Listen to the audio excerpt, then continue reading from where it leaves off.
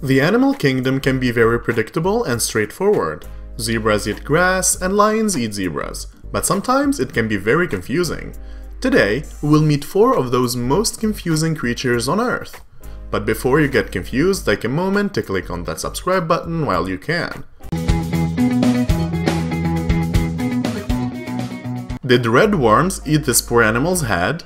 Or did some radioactive red starfish develop a bare body and turtle legs? Or is it even a real-life Demogorgon? Nah, sorry to disappoint you, but this is a Starnosed Mole, a small mole found in wet, low areas in the northern parts of North America.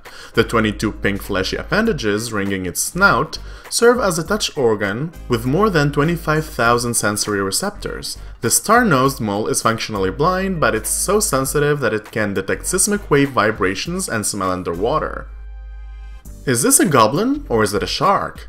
This one is easy. It's a Goblin Shark, a rare species of deep-sea sharks that hasn't evolved since 125 million years ago.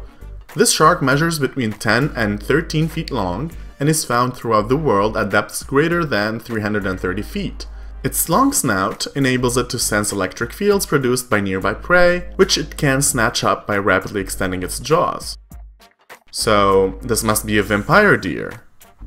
Well, it's called a Tufted Deer, and no, it does not suck blood to survive. It's a small herbivore species of deer found in forested mountain habitat up to 4,500 meters above sea level in central China and northeastern Myanmar.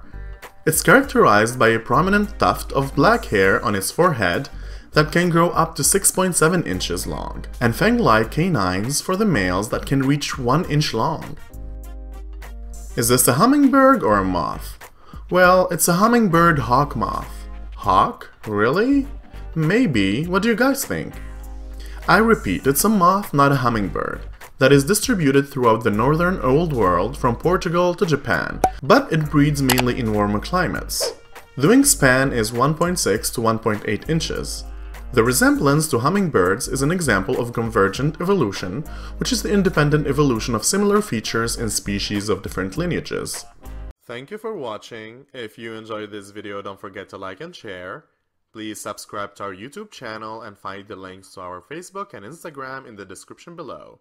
To get notified of our new videos, please hit the bell. For more, click on one of these videos.